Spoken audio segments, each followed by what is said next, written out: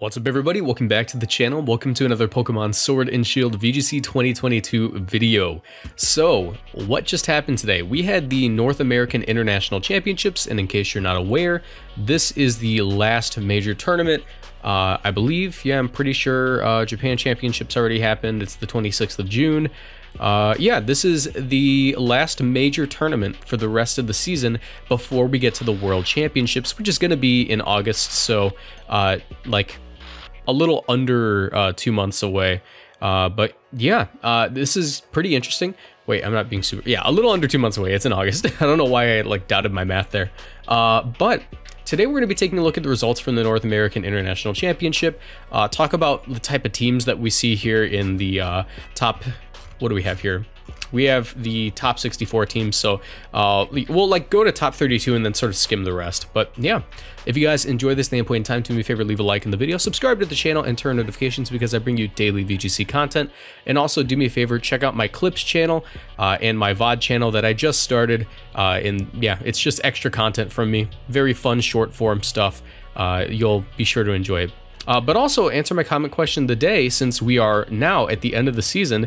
What archetype, this is a big prediction and it's very hard to make a call on it, what archetype do you think is going to win the World Championships? Because we have seen quite a few archetypes win regionals, we've seen a few archetypes win the international championships, but I'll tell you one thing, Groudon is the most, which is weird to say, Groudon, the most inconsistent signature move in the game, is the most consistent Pokemon beyond like Zacian in my opinion. But yeah, let's get into it. So obviously, first of all, James Evans took first, running the Calyrex Shadow, I believe it was Focus Sash, Calyrex Shadow, Assault Vest, Groudon with Shadow Claw, Incineroar, Venusaur, Gastrodon, and Thundurus combination. Actually, like the type of team that we've seen quite a bit. Cali Shadow plus Groudon has been picking up for a while, and I think the reasons are pretty... I don't know if they're like obvious, but Cali Shadow has access to a speed tier that's like untouched by anything but Regieleki. It's able to throw off Will-O-Wisps to beat things like opposing Groudon, opposing Zacian. Speed ties with opposing Calyrex Shadow obviously aren't fun, but that's why you run a Focus Sash, because guess what? It's like, you know, whoever wins it twice, or whoever positions better usually. But yeah. On top of that, being able to toss off Max Phantasms, as uncommon as a Calyrex Shadow Dynamax is very helpful for the rest of the team as it drops defenses. Groudon, though, is able to set up Sun for Venusaur. Gastrodon's able to absorb water moves from opposing Kyogre, which is the most scary thing for this team. And of course, Thundurus does Thundurus things, and it just is an offensive threat. So yeah, very, very cool team that James is running here. Fun fact, James Evans was paired up with my girlfriend round 1 of Milwaukee Regionals, and he beat her in that match. And for the rest of the Milwaukee Regionals, she was cheering for him because she was like, hey, that guy made top 4. Let's go. I lost to that guy. So she's quite happy for you, James. I let her know that you won the international championship, so you have a fan now.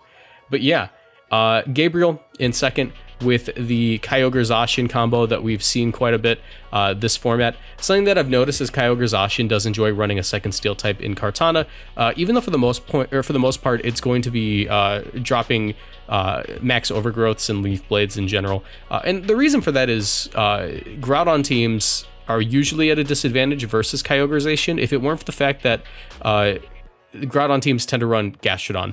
And yes, you could technically run a Rillaboom in this slot, and we haven't not seen Rillaboom. Like, Rillaboom's still a thing, but Rillaboom is like Landorus food. It's very susceptible of just getting like KO'd by max Airstream randomly. While Kartana is like susceptible to the same sort of things, it's able to run items like Focus Sash, Assault Vest, or I believe in this case it was Life Orb, to just use its decent speed tier and high attack to the maximum degree and just remove water types, especially Gastrodon, from opposing teams, opening the hole for Kyogre to just take KOs. So yeah, let me see. Also, notably, this final match was really cool. It was a 2-0 in James Evans' favor. In the final game, it came down to a Landorus and Groudon 2v1. Or no, it was a Landorus versus Groudon and Incineroar 2v1. And the Landorus was able to make a max rockfall on the Incineroar, but the Incineroar survives, goes for a parting shot, and the Groudon, pretty intelligently, is actually going to go for like a max Phantasm onto it off of Shadow Claw to get rid of the White Herb, allowing for the parting shot to stick around after the White Herb procs, because had that Groudon gone for like a max Flare or any other move, the parting shot would have just been ignored by the White Herb. So that was actually really smart, and that was actually probably the play that allowed him to pick up the game. So yeah, a -1 Landorus versus a -1 Groudon is a very interesting matchup to see. Usually the Landorus has the advantage in that situation, but when they're like equal in attack, Groudon can usually pick it up. So yeah. Justin Burns here with Calyrex Ice and Palkia. I am the biggest Calyrex Ice fan. It has not won a regional yet. I believe it has not won a regional. I think Colossal's won a regional before this thing did, and this thing hasn't won internationals, obviously. But yeah, I mean, Tapu Fini is a rather new addition to this archetype, but I do think that this current version of Calyrex plus Palkia is like one of the better ones that we've seen all season. You know, we've dropped Mimikyu in favor of Porygon 2, which I think is very smart. Porygon 2 does offer more utility. While it does technically make your Zacian matchup a little bit worse, you have the tools to deal with Zacian. And obviously, you know, Tapu Fini is going to provide that Misty Terrain to prevent burns and sleep for your Calyrex Ice, which is also very nice. And finally, Joe UX9 taking 4th. Shout out to Joe with the Lunaldon archetype, representing that. I have been saying this all season. Literally all season. Lunala does bad at the beginning because no one wants to take the time to invest in it and figure out how good it is. And then at the end, we figure out just how... Bye doggy, bye Frisbee. That's my dog. Then at the end of the format, when everything gets bulkier and slower, when the format stops being hyper offense all the way through, Lunala picks up and Lunala carries. It's just a matter of fact. And also Lunala being able to deal with opposing Charizard, set up Trick Room, just be like a jack of all trades, sort of like a Swiss Army knife of a restricted is also very cool. So Lunala in 4th, not surprising. I thought it would take 2nd personally. That was like where I put my money. But yeah, from then on, we do see heavy representation of Swordfish archetypes, as well as another Calyrex Shadow. Phone rang. Calyrex Shadow plus Groudon, and also Calyrex Shadow plus Zacian, an archetype that I've been running for a while. And James Beck, shout out to you, very cool YouTuber. We see some Celesteela action on one of the Calyrex, or on one of the Zacian plus Kyogre teams. A bit more, or Wolf Glick also running a Lunala plus Groudon team. We see some more representation of Swordfish, you know, just standard stuff. Obviously Swordfish has a lot of variations, but for the most part it plays the same. And here in 20th, we actually see 20 and 21st, we actually see 2 Calyrex Reshiram cores. Calyrex Reshiram is actually an archetype that picked up rather late in the format, and it basically is just like, hey, on certain forms of this team, we ended up dropping our Mimikyu, so now we can't burn Zacian, so now we just threaten Zacian with the one Pokemon that like will wall it out most of the time, barring like a crit play rough. But I think it was actually a pretty cool archetype that ran around for a while. It dropped in usage towards the end, and I think it's purely because we saw more Lunala, which Lunala does pretty well into this core, you know, max, it doesn't max usually, but a max Rockfall does pretty decent into Reshiram. It also is like super specially defensive, and it has tools for beating like everything on the team. So yeah, except for Incineroar. Technically Incineroar.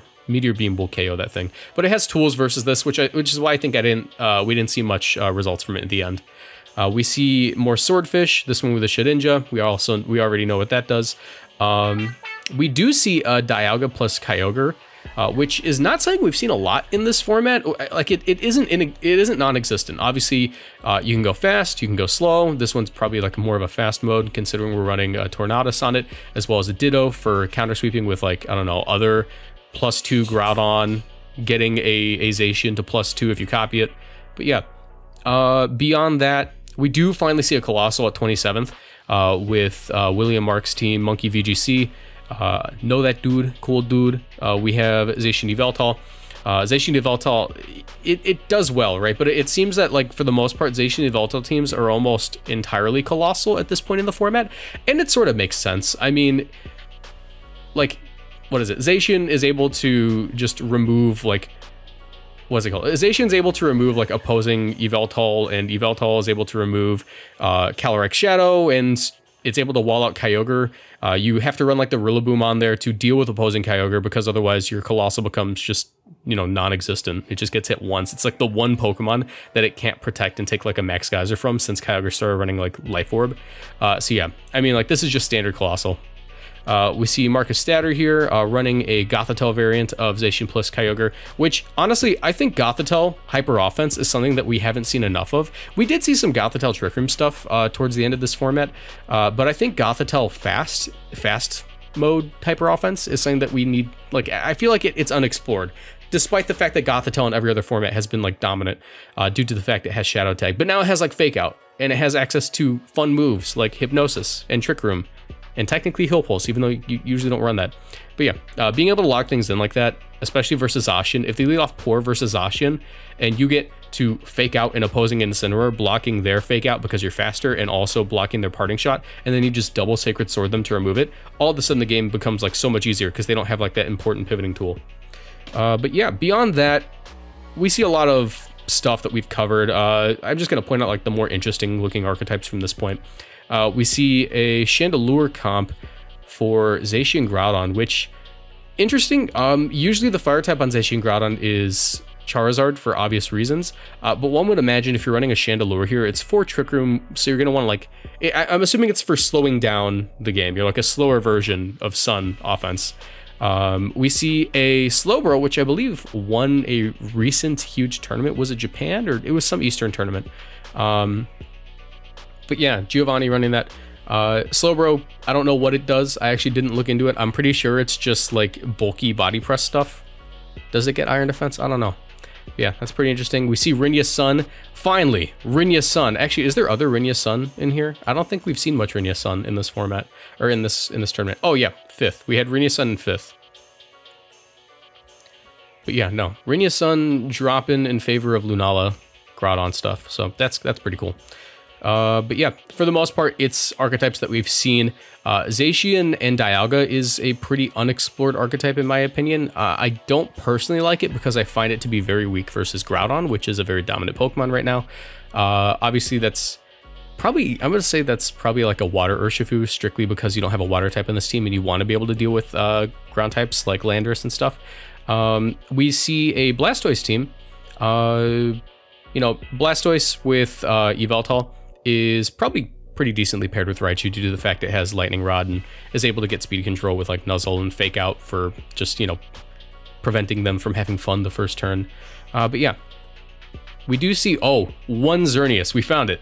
I was like gonna say, I'm pretty sure there was like a Xerneas somewhere in like the top few teams, but here it is. And yeah, it's basically just like, you know, Sun offense with Xerneas, which makes sense. Sun offense is basically like, I hate Zacian players. I hope they don't have fun. I hope they literally game end in a fire. And like, because that's what you're doing with Wildfire. And then you just like, throw the Xerneas out, and it's like, oh, hey, I get to have fun now. I finally get to have fun in this format. But yeah. And Gavin Michaels with the Umbreon, but I don't think Umbreon is that special. I think Umbreon's actually pretty cool, and like it's solid. Like, we know what it does. It goes for Yawn, it goes for Snarl, Foul Play, Protect. On this team, one would imagine it has Moonlight due to the fact that Sun, for some reason, actually makes Moonlight heal you for 3/4 of your health rather than 1/2. But that kind of makes sense because the Sun, if you don't know, is just, or because the Moon is just like reflecting the Sun's light onto us, which is why we have Moonlight. It's really just the Sun. Astronomy, there you go. And also just the theming, Lunala, Moonlight, that'd be pretty cool. Overall, I think that this tournament, given the high stakes, made it a tournament that people were less willing to experiment a lot on, which I'm perfectly cool with, because despite that, this is like a testament to as to how much the formats changed since the beginning, and I think that's a fun thing that we could do. Let's take a look. This is impromptu. Usually I would just end the video here with a couple of final thoughts, but let's take a look like the first regional. Let's take a trip to the past. I believe that was Salt Lake City, right? Salt Lake City, where are you? Here it is. It's a team report. Where's the actual results? Liverpool. Here it is, Salt Lake City. I believe that was, oh wait, was Brisbane the first one? Yeah, I guess Brisbane was the first one. Let's take a look at that.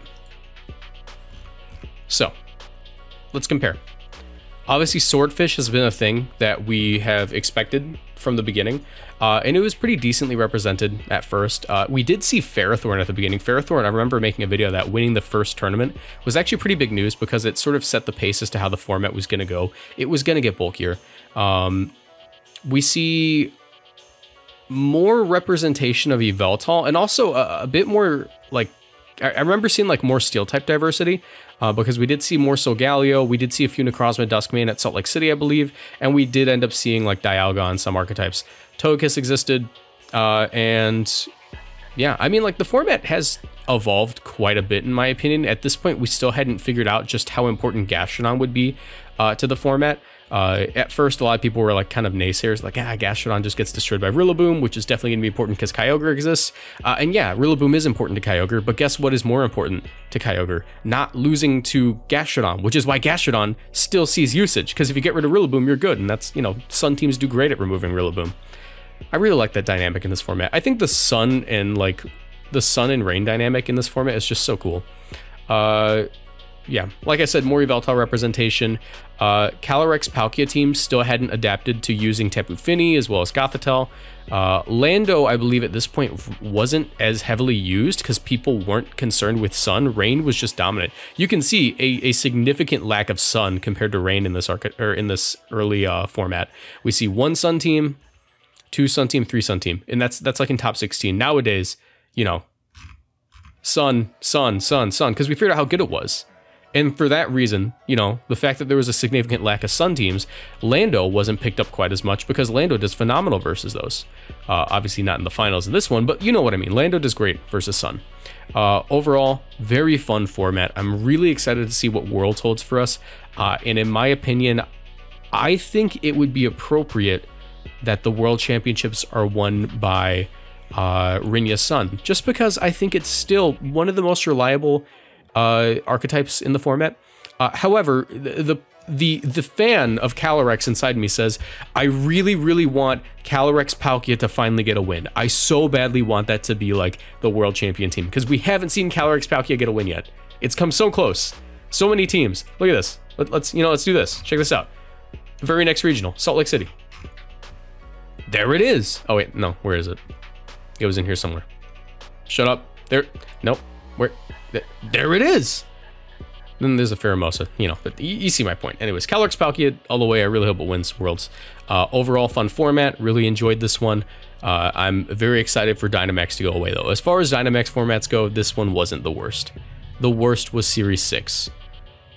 Probably followed by, like, Series 5, but, you know. If you guys enjoyed, leave a like in the video, subscribe, and I'll see you guys in the next one. Also, check out the Clips channel, link in the description or in the comments or whatever, and I'll see you guys in the next one. Bye.